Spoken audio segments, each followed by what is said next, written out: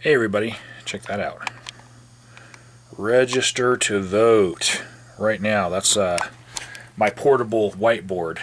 Anyways, while I was gone out of my house filming something today, I had only just left. I was only gone for like 30 minutes.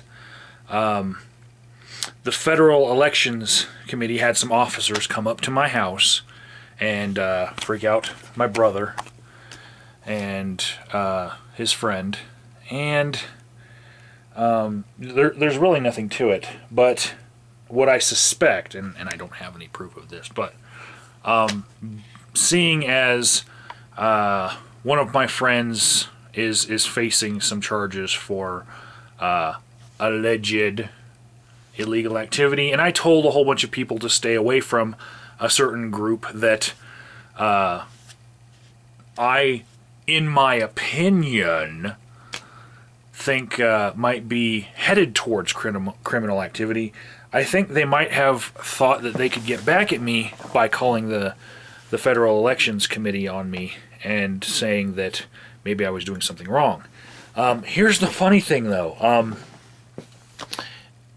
Every form that I had sent to me to register people by hand can be accounted for, because we've only had one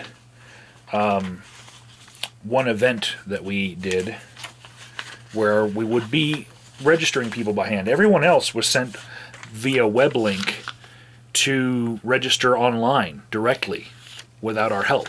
So here's the flyer for the one event that we were at, and here's the flyer that we pass out that has the link to our website where people can register to vote online. And the other two forms that I'm required to have on me that I've now just made copies of, because I'm sure these agents are going to be coming back to my house.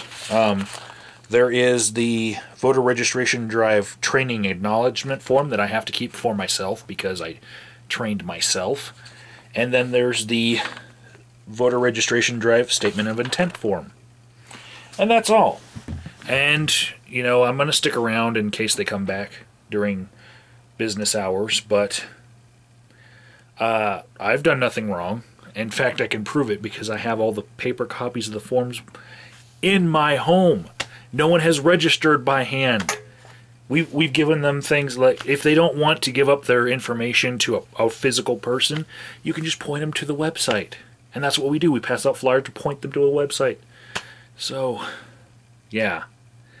I have been fucked with, though, because, you know, the people in my household have been spooked by people flashing badges at my home. That's about the extent of it. I'll keep you guys posted to, you know, what happens tonight. If you're in the Colorado Springs area tonight, I'd say watch Channel 5 News, because I think there's a story that will be very interesting to you.